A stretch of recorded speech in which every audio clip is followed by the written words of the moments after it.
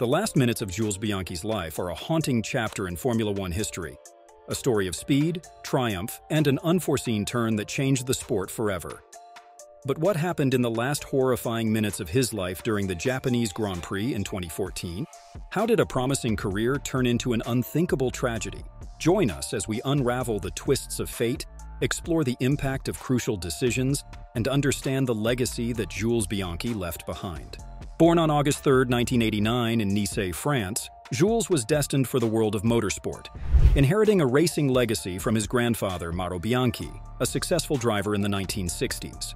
The racing genes ran deep in his family, as he was also the grandnephew of Luciano Bianchi, a respected figure in Formula One. Jules' journey began at the tender age of 3 when he first touched the pedals of a kart on his family's track. Fueled by a passion for speed, he quickly became addicted to the thrill of racing. Progressing through the ranks, he achieved remarkable success in the French and European Junior Championships in 2004. In 2008, Jules made the transition to the competitive French Formula Renault 2.0, winning the championship with sensational victories. His prowess continued in the Formula 3 Euro Series, where he secured a third-place finish in the overall standings in 2008. Recognizing his talent, Ferrari recruited him into their prestigious Formula One Young Driver program, setting the stage for his ascent to the pinnacle of motorsport. The year 2012 saw Jules loaned to the Sahara Force India team by Ferrari, where he embraced the role of test and reserve driver. Demonstrating skill and dedication in Friday free practice sessions, he made a seamless transition from GP2 to Formula One. Debuting at the Australian Grand Prix, Jules showcased his talent with a notable 15th place finish. The Monaco Grand Prix in 2013 marked a pivotal moment for Bianchi, as he piloted the Marussia car to a remarkable 9th place finish, earning the team its first ever World Championship points. This outstanding performance earned him the title of Autosport Rookie of the Year, solidifying his reputation as a rising star in the world of Formula One. As the 2014 season unfolded, Jules Bianchi faced challenges and retirements but consistently outperformed his teammates, displaying resilience and unwavering determination. Jules Bianchi expressed his eagerness to join Ferrari amid rumors of Fernando Alonso leaving for McLaren. However, the Japanese Grand Prix at Suzuka, under Typhoon Fanfone's threat, was red-flagged due to tumultuous weather conditions, halting proceedings for 3 days. Bianchi had been working towards joining Ferrari since 2009. Despite the challenging weather, the race resumed after a pause. The track remained soaked and slippery from the heavy rainfall, presenting a new set of difficulties for the drivers. Disaster struck on lap 43 in the S-curve section of the track. A semi-dry racing line existed, but as the cars reached the Dunlop curve, the racing line narrowed due to flowing water onto the track. Adrien Sutil encountered this flowing water, lost control of his car, and collided with the retaining wall. While Sutil escaped unharmed, his car needed recovery. Track marshals and a recovery vehicle were dispatched to clear debris and move the damaged car to a safe location. To ensure safety, double-waved yellow flags were displayed, signaling drivers to reduce speed and be prepared to stop with overtaking prohibited.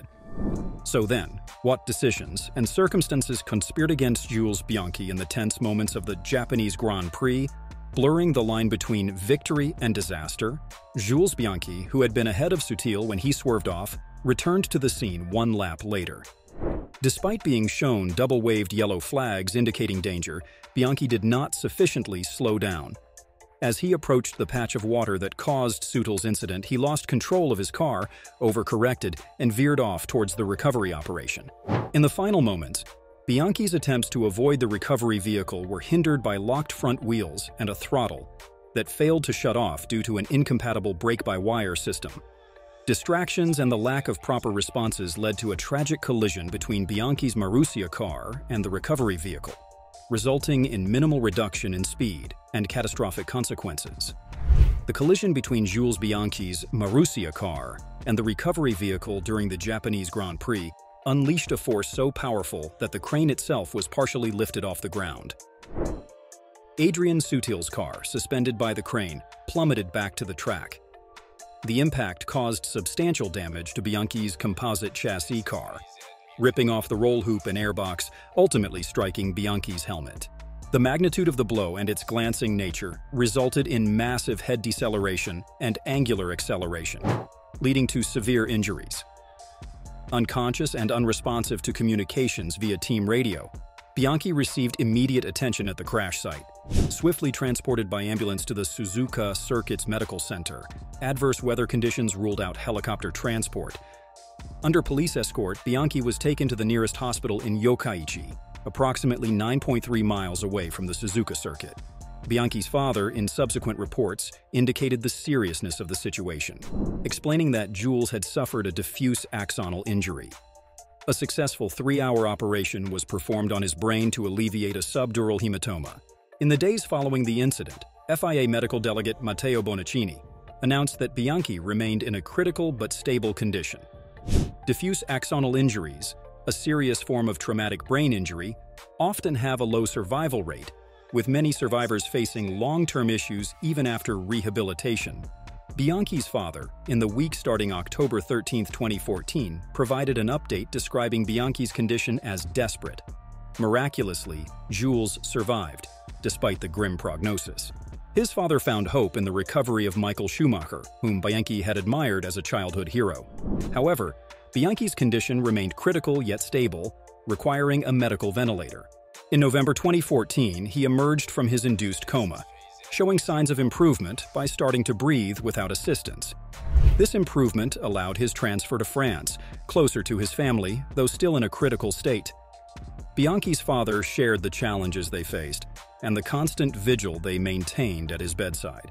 Tragically, on July 17, 2015, at the age of 25, Jules Bianchi passed away. His family expressed the immense and indescribable pain they felt, noting that Jules fought right to the very end. His passing marked a somber milestone, as he became the first Formula One driver to lose his life from injuries sustained in a Grand Prix since the tragic loss of Ayrton Senna in 1994. The funeral service at Nice Cathedral on July 21, 2015, saw a multitude of drivers, past and present, paying their respects. In the aftermath of his passing, the FIA announced that car number 17 would no longer be used in the Formula One World Championship as a mark of respect to Jules Bianchi, leaving an enduring legacy in the hearts of the racing world. Current Formula One sensation Charles Leclerc was profoundly affected by the heartbreaking loss of his godfather, Jules Bianchi. Their connection transcended mentorship, shaping Leclerc's career in unforeseen ways. In the early days of Leclerc's junior racing career, financial constraints threatened to derail his dream of becoming a racing driver. It was then that Jules Bianchi, a guardian angel and godfather, stepped in to provide crucial support. In 2011, I had to quit motorsport because my father unfortunately no longer had the means to pay for my career, Charles recalled, his voice filled with gratitude. But luckily, there was Jules, who was my godfather, who helped me a lot. Bernie Ecclestone, Formula One Group CEO, expressed sorrow over Bianchi's passing, acknowledging the loss of a talented driver and a genuinely kind person. He emphasized the need to prevent such tragedies from occurring again in the future. In May 2016, the Bianchi family announced their intention to pursue legal action against the FIA, Bianchi's former Marussia team, and Bernie Ecclestone's Formula One Group.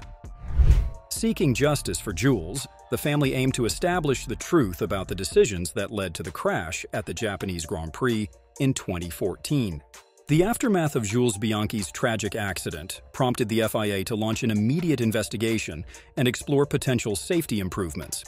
The FIA's report outlined contributing factors, including track conditions, car speed, and the presence of the recovery vehicle on the circuit.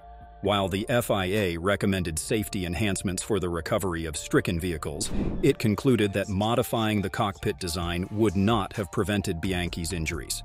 Despite Marussia not being held accountable for the accident, the incident marked a turning point in Formula One safety protocols. In the 2015 season, the FIA introduced regulations specifying that no race could start less than 4 hours before sunset or dusk, impacting the start times of several Grand Prix races. Significant safety measures were implemented, including the virtual safety car and the controversial Halo device. The Halo, introduced in 2018, aimed to enhance driver protection and minimize risks on the track.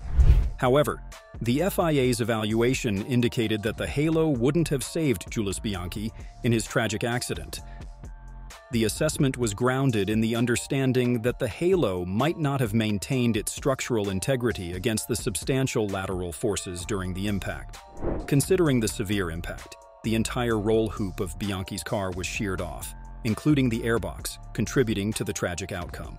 Fortunately, the halo has proven to be a life-saving innovation since its introduction. A remarkable incident illustrating the effectiveness of the halo occurred during the 2020 Bahrain Grand Prix, involving Romain Grosjean.